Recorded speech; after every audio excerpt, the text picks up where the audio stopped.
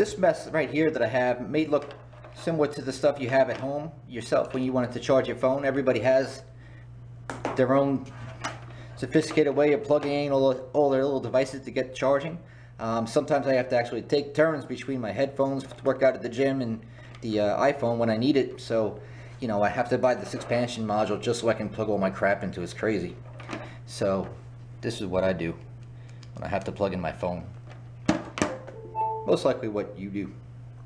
So today we're going to take a look at a new thing, which is a wireless phone charger. So here I have a wireless phone charger, which I'm going to be using for my iPhone 5. We'll see how this system works.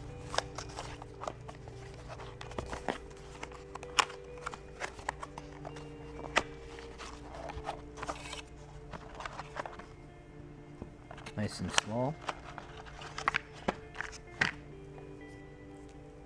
And you've got USB mini to standard for your charging. And your little manuals. Not too bad, small. Huh? Not much bigger than my phone is. But how does it work? If you are one of the kind of people who are not familiar with how this wireless technology even works, which everybody is at some point, so even myself, I didn't understand it until I thought about it and says, well, of course, that's how it works.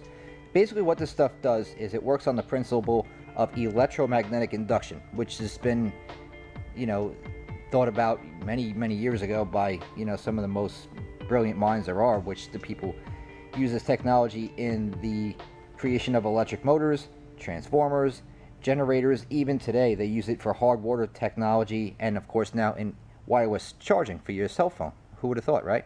Basically all it is this little system will create a current.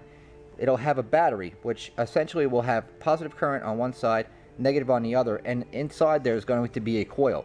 What that does is that creates a current, so that way when you place your phone within distance of that, it's going to be in the electromagnetic field charging the telephone. Essentially, in a nutshell, that's how it works.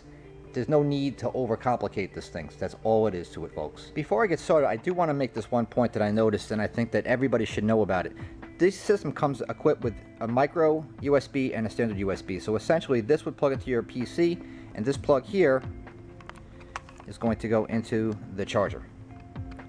Now, what happens if you don't have a USB around? Like if you're using this in your kitchen, on your counter, or your table when you come and enter your home. Here's a suggestion. I'm going to actually use for my demonstration, I'm going to use this USB dual port for 12 volts made for a vehicle, which I'm going to use to power my source. But you can also use, like on your iPhone, for instance, comes with that little AC plug with the USB female that you can use. You could pop that in there, plug that in, and it'll give it the 5 volts that this system requires to power itself. So that way you could just plug this into your wall and just have this one little pad. So when you come home, you just take your phone, throw it on there, and go. Just a thought. Regarding this Vinsic wireless charging, I wanted to say that if I plug this telephone in through the supplied iPhone cable into my AC adapter in my home, this phone from 0% battery to full will typically take about an hour and 25 minutes to an hour and 30 minutes. On this unit right here, the phone took approximately 2 hours and 38 minutes, and that was several times. I gave it several different runs to go from 0 to full. So aside from this particular one, because I have used other ones just like this, all of these things basically run on the same technology. So if you're going to buy one of these things, this Vinsic is a very good value for the money.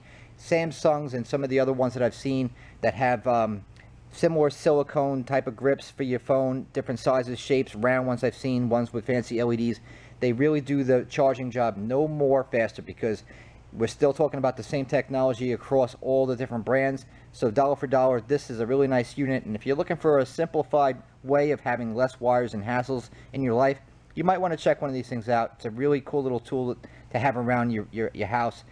I'd recommend having a couple of them around. They're just so convenient. So there you have it. That's my take on these wireless cell phone chargers.